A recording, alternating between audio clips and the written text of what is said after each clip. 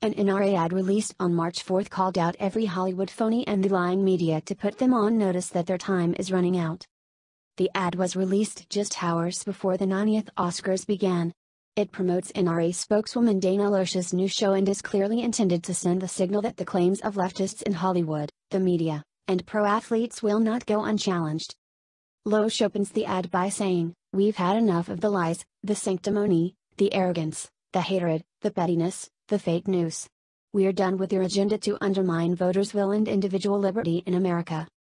She continues, "So to every lying member of the media, to every Hollywood phony, to the role model athletes who use their free speech to alter and undermine what our flag represents, to the politicians who would rather watch America burn than lose 1 ounce of their personal power, your time is running out." In the latter part of the ad, Loesch gets specific, referencing certain media and news personalities by name, putting them on notice as well.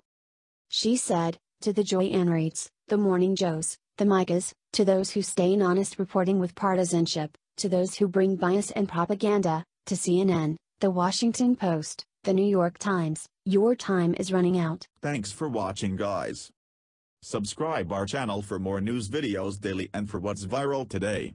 Also turn on post notifications and don't miss nothing. A thumbs up really makes me blessed.